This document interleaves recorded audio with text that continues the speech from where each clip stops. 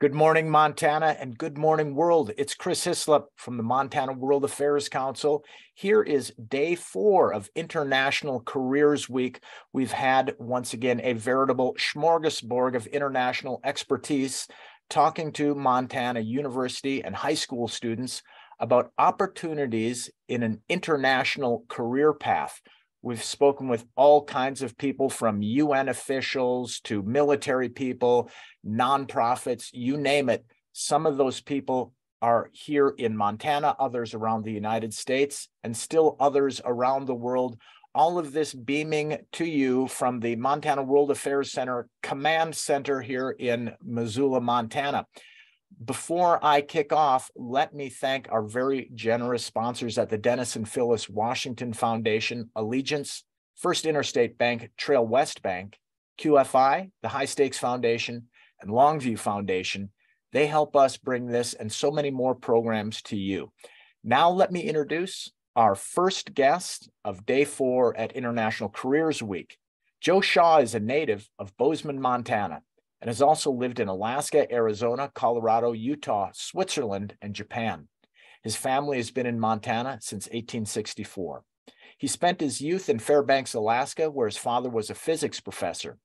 His studies brought him all over the Rocky Mountain West. And in 2001, Joe joined the faculty at Montana State University, back home in Bozeman. He loves playing music and photographing natural optical phenomena around the world. Joe Shaw, welcome to the show. How are you doing? Doing well. Thank you for having me here. It's exciting to be here with you. Well, we're really happy to have you here, Joe, because as I mentioned, we've talked to a wide range of people, some people who are here in Montana, but who are, a part of an international career or an international sector. And surely what is happening in Bozeman and in other parts around Montana in the tech industry is really intimately connected with the world. We had the opportunity to see that in the fall when we had our program EconoQuest in Bozeman, and we connected with our friends at MSU, at Gallatin College, at MPIA to learn more about photonics and what that means. Now, Joe, your background in photonics is going to help our participants understand a little bit more from your perspective and from a 4-year university perspective, what kinds of things might be available. So I wonder if you might tell us a little bit about yourself, about photonics, and about opportunities for students looking to get into the field. Over to you. Yeah, thank you. It's wonderful to talk about such an exciting field. It's every day I have a new challenge, and we're solving problems of very high significance to people in Montana and around the world. I love the fact that we're talking about this, not just about photonics, but about international careers and doing work that connects broadly across disciplines and across types of people. I tried to make a list when I was preparing for this. I was thinking about it, and I tried to make a list of all the places I've gone and done research in or collaborated with people. And the list became very long. And I've been, to almost every state of the United States and probably 20 different countries around the world, visiting people and doing research collaborations. That's very much an outcome of a research kind of career. Is we do research on things that other people in other countries are doing as well. And so we end up traveling broadly. That doesn't mean that everybody in the photonics industry will travel that much, but in a research kind of position, you tend to do that. But let me back out and talk more broadly just about the field of optics and photonics and the kinds of careers that you can find. There is enormous demand right now in this field, and that demand has been active for quite a few years, and I don't see it changing anytime soon. This is not a flash in the pan. This is not a trend that is going to go away. It's not a fad. So it's the kind of thing that you can get involved with in different ways. So what are the pathways into this kind of thing? Well, let me back up even before I say that. Let's talk about what this means. The world of photonics is the world where we are trying to develop technology that uses light and controls light in a way that solves problems for practical problems for people. In my particular research, what I do is I develop optical and remote sensing instruments. And what that means is I'm trying to develop new methods of measuring something without touching. And so you might think about taking a picture with your cell phone. The picture behind me, in fact, is not a cell phone picture. You couldn't get that with a cell phone, but this is of a lunar eclipse seen through the arms of a saguaro cactus. And that's one example, is sort of basic optical sciences. But then when we develop sensors to solve problems, I'd like to give you, am I able to share? I'd like to show just a couple pictures just to give you an idea of the types of. Yeah, you should be able to screen share, Joe. Go ahead. Yeah, I'm just pulling it up. So I'm not going to do this very long. I'm just going to give a very brief couple of pictures. And these pictures give you a flavor of the kind of photonic systems that I develop in my research group.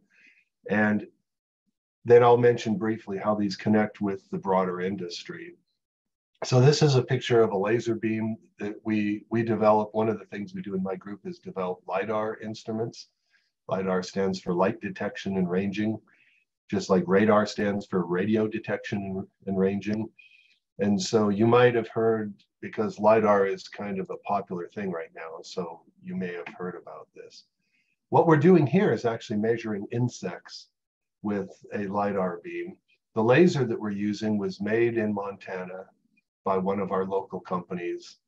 And there are several companies that surround us that develop LiDAR instruments for measuring atmospheric gases, helping to drive self-driving cars, and things like that. Here's a bunch of pictures of different applications and different systems that we've developed at the university. We've done precision agriculture work up here on the left. I have colleagues that are developed photonic systems that fly on rockets for studying the sun and going into the edge of space. We do clean room work where we develop little tiny devices. These are tiny little mirrors that some of my colleagues develop for steering optical beams and for focusing optical beams. The projector that you use to look at both movies and presentations like this use technology like this. In my group, we do a lot of climate measurements and environmental science measurements. And so here we are studying the optical properties of the river. We're actually very involved with doing river ecology measurements. We're flying cameras of different kinds on drones. And then, of course, we go into the lab and we develop laser instruments. And before we go outside and have fun with them, we have to get them working in the lab. We develop imaging systems like this instrument in this white can is actually an instrument for measuring clouds. This is one of my former students with a thermal infrared camera that we customized for measuring the health of beehives. You can see these two hives. This one clearly has bees that are healthy and live, and this one is dead. And the bottom right picture is a photograph of one of my graduate students with a LiDAR instrument that he developed, and we're measuring clouds. And we often measure high altitude smoke layers. A couple times we've actually detected smoke layers that came as far away as China, which is timely because that's the same wind that brought that Chinese balloon over Montana just recently. It's the same exact process. So that gives you an idea of the types of things we do. These are all exciting problems. These are all problems of significance in Montana. I wanted to jump ahead and show you a couple. Where is it? I wanted to highlight this one because this is we're in Montana, and this really is a nice highlight of something that we've done that was of local relevance. We developed this LiDAR instrument. It's a custom LiDAR that's designed to look into water. And we put it in this tiny little airplane. Here it is in the back of the airplane. We literally took out the back seat and mounted the LiDAR here, looking through a hole in the floor. And we flew it over Yellowstone Lake down in Yellowstone Park. And the purpose was we were mapping invasive lake trout that eat the native cutthroat trout and thereby disrupt the entire ecosystem.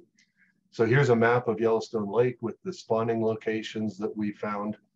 And then here's what happened when the fisheries biologist went down to this location in the southeast arm and dropped nets. And sure enough, they found these are lake trout. The big fish is a lake trout, and the tiny ones are tiny little baby cutthroat trout that were eaten whole. And that's the problem, is the whole ecosystem is going to collapse if they let that happen. And so photonics is helping to solve this problem. So I think with that, I will stop sharing and just go back. I wanted to make a few comments about how you get into this field. And there's a small number of universities around the country that actually offer formal degrees in photonics or optical sciences or optical engineering. Those degrees are very rare, but we have some of them. Montana State University is one of the few places that have those degrees. And the ideal way to get into this field is to major in, if you're fortunate enough to be at a school that has an undergraduate degree in photonics or optics, that's the obvious way.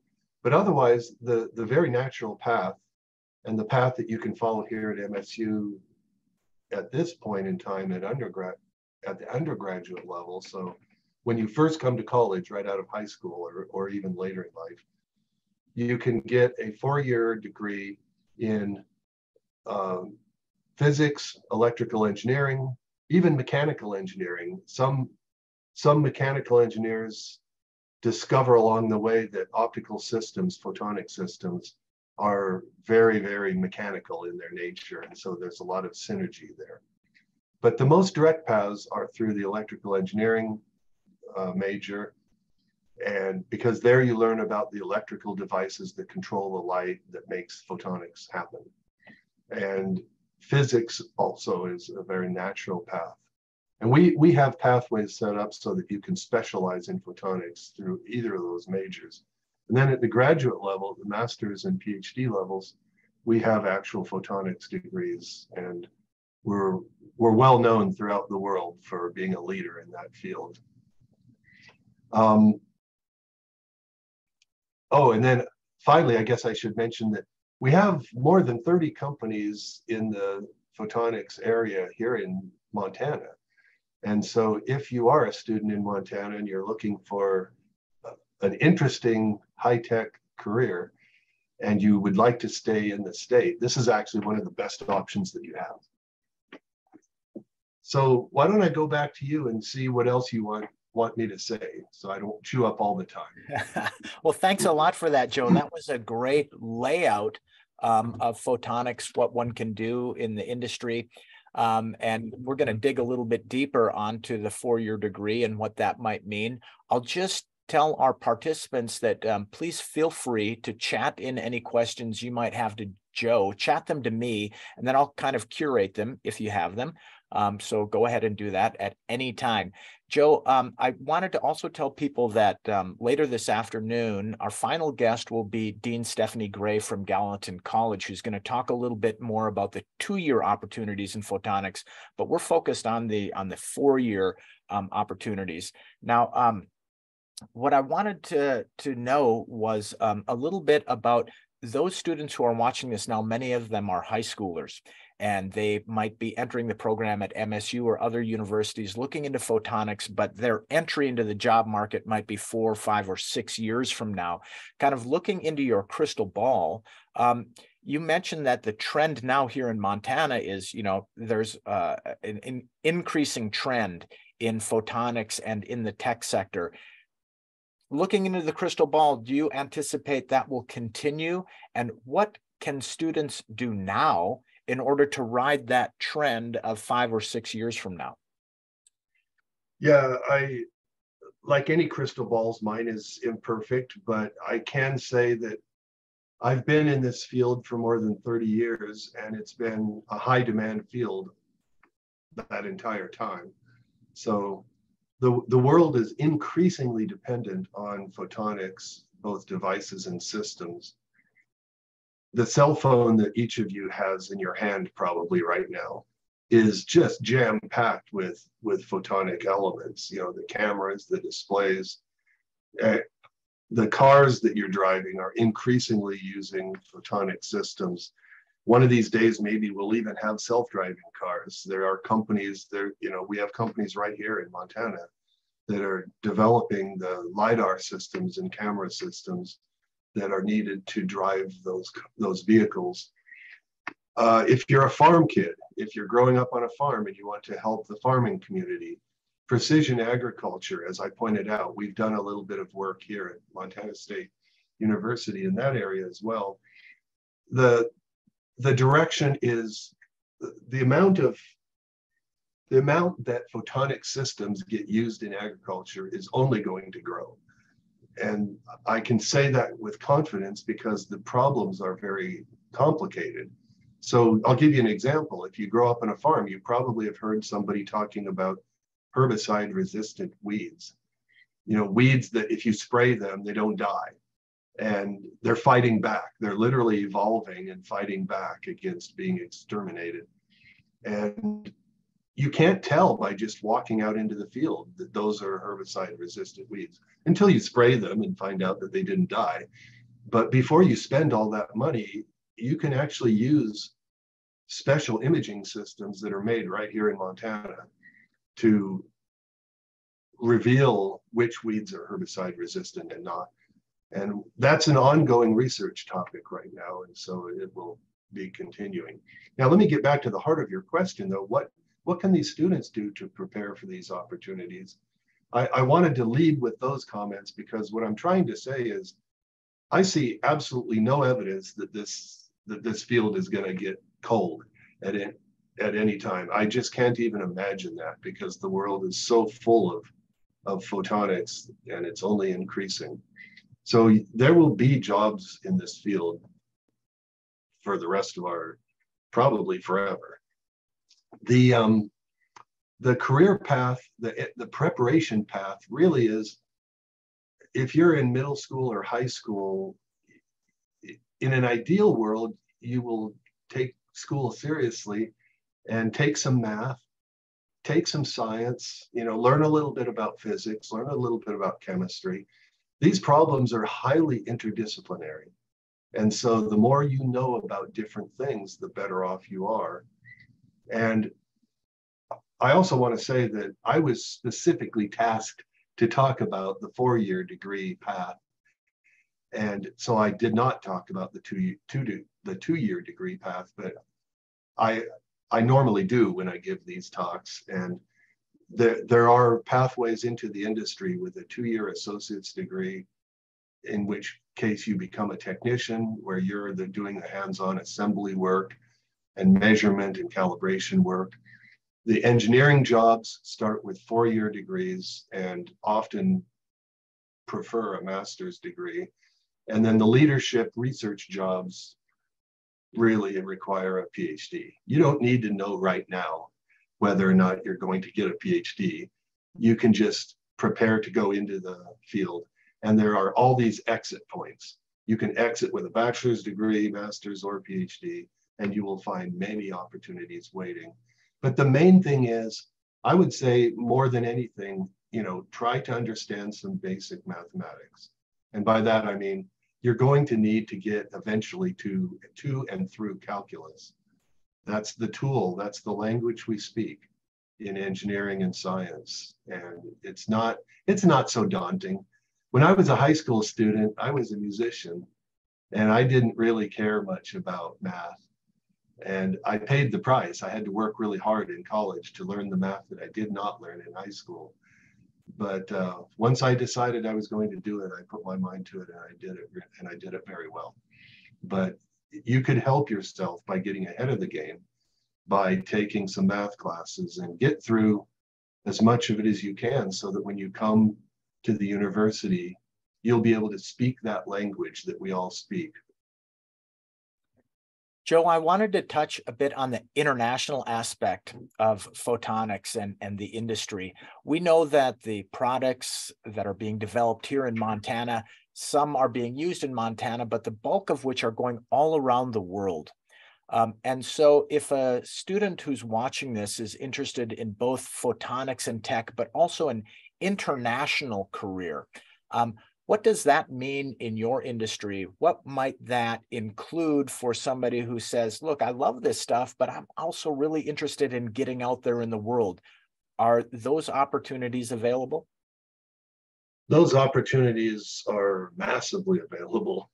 Again, if you're the technician building devices in a company, you're not necessarily the person that's going to go travel the world. But I think as you get involved in a broader range of activities, you're going to see that these companies are connected internationally all over the place. Of course, I work as a researcher, and so I know the international world primarily through that filter. But even in the companies, they sell to other companies, they sell to customers all around the world, they buy parts from companies all around the world, and they are watching their competitors all the way around the world.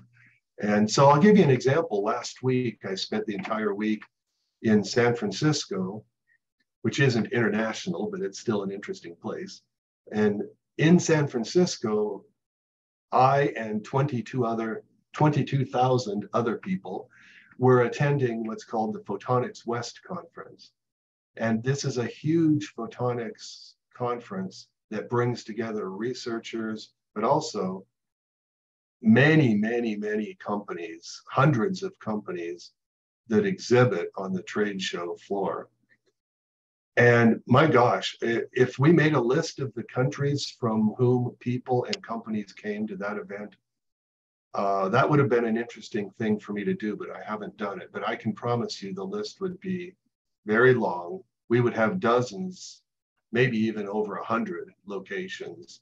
I can tell you right now, I have good, close colleagues with whom I collaborate and who I visit in their country. And I'll just give you some examples. Right before this call, literally right before this call, I was on a Zoom call with some collaborators in Finland, and we're preparing to do some measurements together up in northern Finland.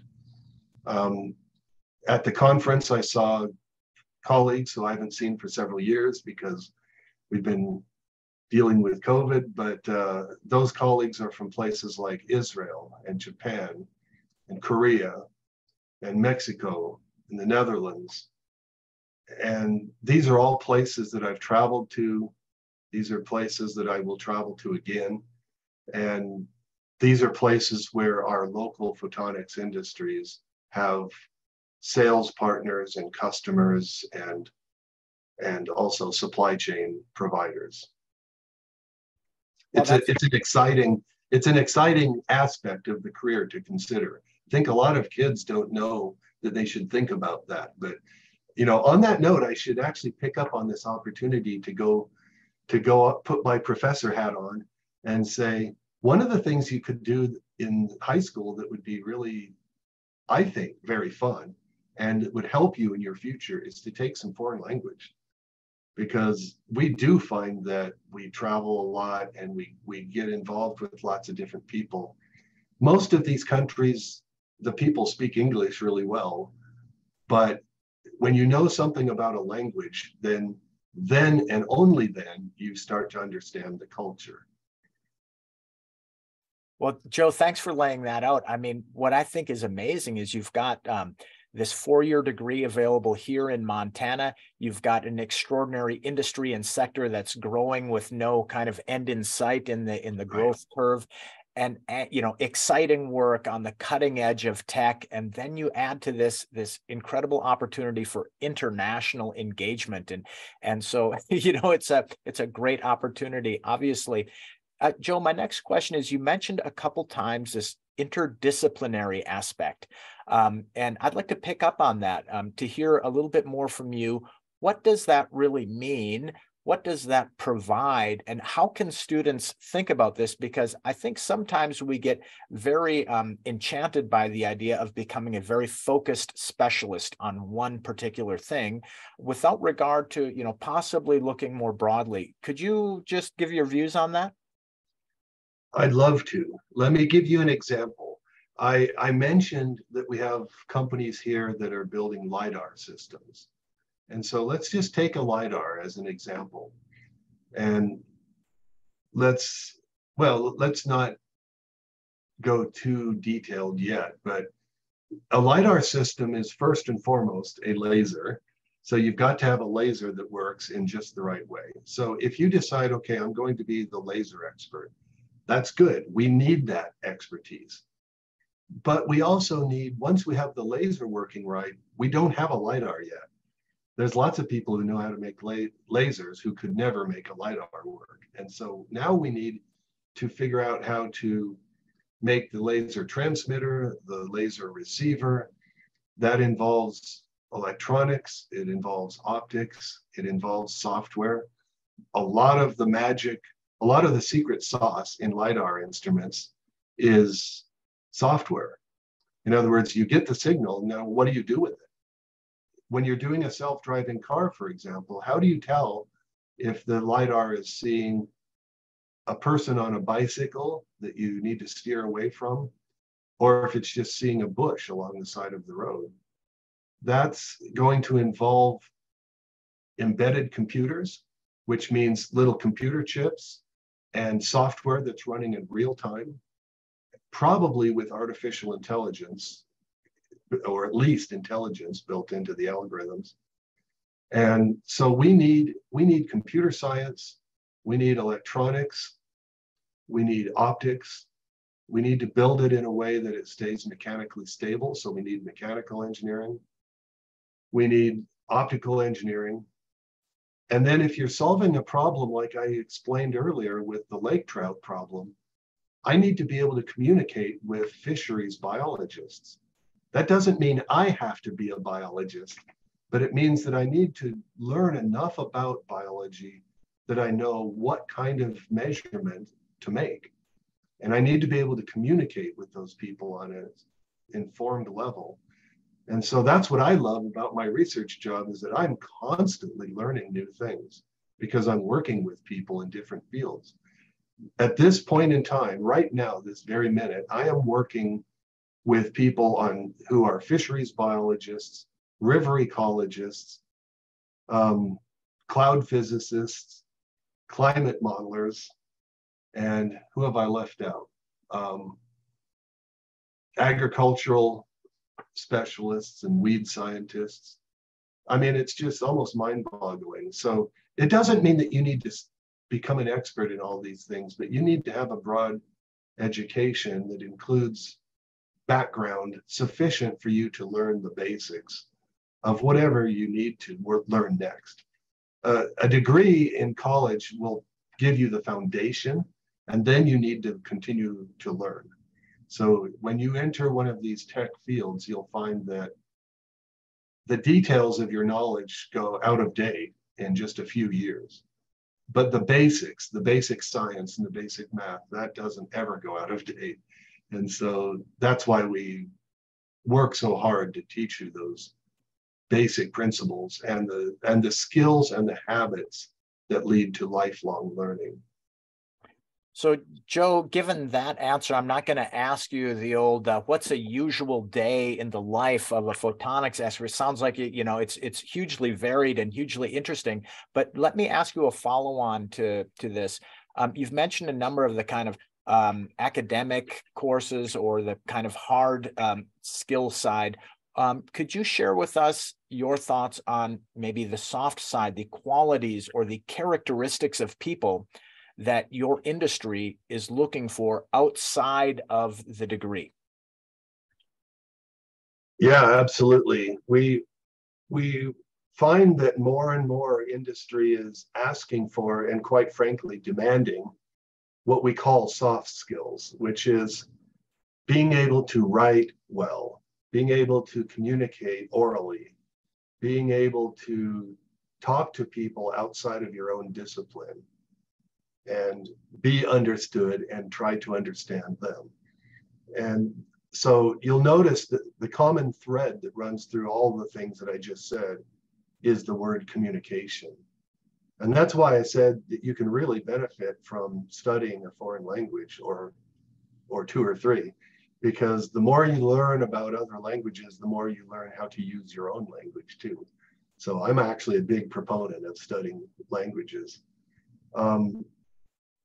It doesn't mean you need to be an expert writer or an expert public speaker, but I guarantee you that an engineer or a scientist spends a very large fraction of their time writing reports about the measurements they made, answering emails, giving presentations to other engineers or other customers and managers.